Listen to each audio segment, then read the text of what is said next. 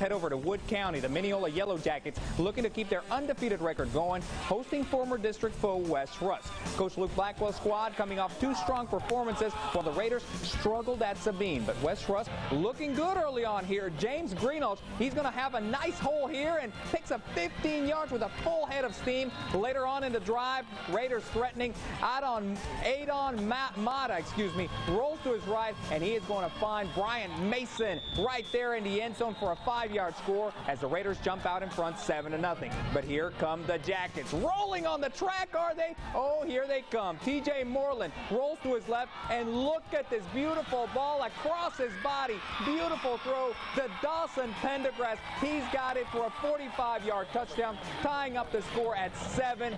Mineola, folks, let's check out that final. They go on to win it 36-14 over West Rusk. Folks, Coach Luke Blackwell and company are 3-0 on the season.